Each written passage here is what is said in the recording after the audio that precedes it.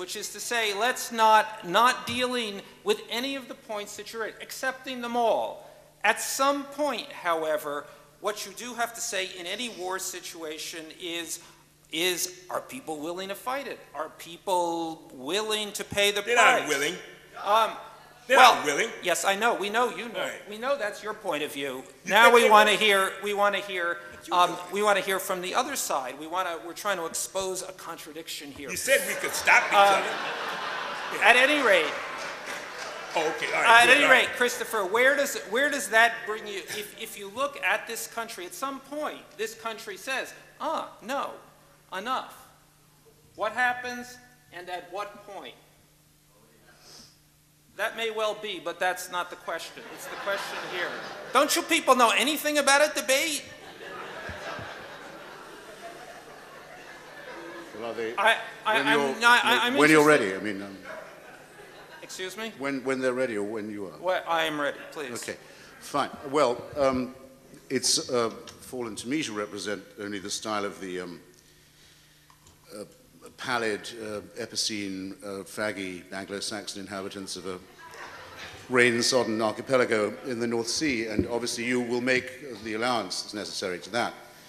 But, and it naturally, therefore, it's with extreme diffidence that I point out to Dr. Benjamin that during the time that Franklin Roosevelt committed the United States Army to war against fascism, African Americans were segregated in the armed forces, and not segregated but equal either.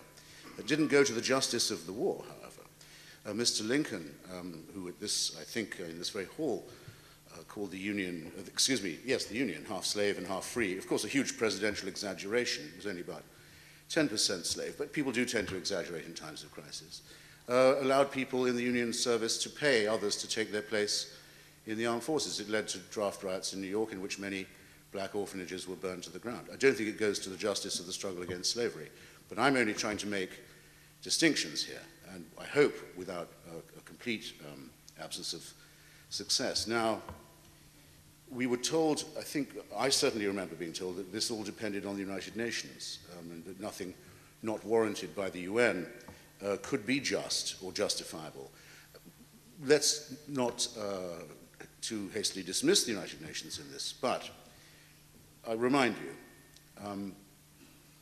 the United Nations had already accumulated a record of about 60 completely flouted and unenforced resolutions concerning not just weapons of mass destruction, but also Iraq's certification that it no longer supported terrorist groups, that it would give a list of the missing people of Kuwait. I'm sorry that Dr. Benjamin views the destruction of Kuwait and Kuwait society with such insouciance. Kuwait had given hospitality. Don't give a shit about Kuwait. Kuwait had given hospitality to above 250,000 Palestinian refugees, for example, and had allowed them to rebuild their lives in exile in Kuwait in a more exemplary way than almost any other Arab country. It had at least the lineaments of a free press. It did allow women to sit in parliament. I'm sorry if it doesn't meet the exacting conditions of some people, but it was a great deal better than living under the regime of Saddam Hussein. And that was a UN-mandated war, as you will recall, as is the current one. American and British soldiers and others, Danes, Poles, are in Iraq now on a UN mandate, passed by a very important resolution, which empowers the new and recognizes the new elected government of Iraq and calls on the international community to help with its reconstruction and to protect it from sabotage and terrorism in the meantime. I'm sorry to say, and I have to be mild in English about it, I fail to see the criminality of that enterprise. I didn't say it was criminal. As a matter of fact, I said just the opposite. Didn't. I said you didn't that say the it was only reason why, listen, here's what I'm saying. I said I actually supported the Gulf Desert Storm because I was opposed to Saddam Hussein invading Kuwait, even though I don't give a damn about the Kuwaitis, is what I'm telling you. I'm saying I oppose it for the same reason I'm opposing America's invasion now of Iraq. Let me just say this, though. Look, I've read Mr. Hitchens' writings before this. I must admit, I've not read very many of his books because I'm constantly oppressed by, scholarly texts. Those of you who listen to my radio show know that, you know what I mean? So I'm always reading stuff. And I got so many serious historical texts about things that, I consider more immediate that I have not been able to read. But I've been reading some of his stuff before I came on here. And I came across a piece before the war where he written in 2002, where he was already cheering.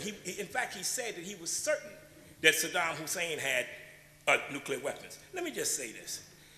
I find the whole discussion about whether or not Saddam Hussein had a bomb to be obscene, because I once had a top secret security clearance in the Strategic Air Command. Do you know how many bombs the United States got? I mean, really, do you know how, and do you realize that right now, these right here, there's some people sitting out there in a mountain, you know, and not only just in a mountain, you can do it from any base because you got the red and the blue phones on every base. A half hour from now, the whole world could be a burnt out radioactive cipher because of the weapons that this country has. Do you know where germ warfare, you know where germs were first weaponized? In Fort Detrick, here. So to listen to this high-minded crap, you know, about the United States, you know, has some right, you know, to say who can have a bomb and who can't. First of all, I didn't give a damn whether Saddam Hussein had a bomb or not. He ain't gonna drop it over here. You better be worried about, listen, I wrote a piece here before the war. Go online tomorrow to the Black World today and read it. It's called The Iraq Attack, Bush's March of Folly. Now, unlike Mr. Hitchens, who thought the war was a good idea, I thought it was bullshit, and I said so. And not only that, I also, in here, this is a learned treatise, you know, where I show why there couldn't possibly be any relationship between Saddam Hussein and Osama bin Forgotten. But the point is this. The point is this, is that you read it, it reads like prophecy. So y'all need to know something before we go on, since we're gonna all be prognosticating and dropping all kind of esoteric, you know, stuff on you. You need to know who the real prophet is. I'm the one who got it right, okay? And if you want me to read it, I'll read it to you. So I brought it prepared to read it, okay? What he said, what I said. Now, the point is, his predictive powers right now are extremely suspect. And not only that, from all I can tell, he's going by faith-based analysis, even though he is, you know. The war in Iraq is a product of a group of crazy theorists who were in a think tank called the Project for a New American Century. And listen, and the only reason, listen, and I got all the documents and shit. I could show you step by step how the whole thing happened, starting it back in 1997, right? But I ain't gonna be able to do that. I can see that. And let me just say something about language so you all don't think I'm illiterate. Mr. Hitchens, in spite of his constant invective against the British Crown, faithfully observes the nuances and rules of the Queen's English all the time. I, however, agree with Mark Twain, Walt Whitman, Toni Morrison, Nobel Prize laureate, and Ralph Ellison, and Langston Hughes, that the American idiom is more expressive, especially since it has been constantly enriched by the Afro-American idiom. So I will be drifting in and out of the Afro-American idiom at will. Y'all feeling me? Yes. Hey, so I just want y'all to know that. But here's what I'm saying. This war, Mr. Hitchens wrote in one of his pieces here that I have here, Mr. Hitchens wrote that he was glad may I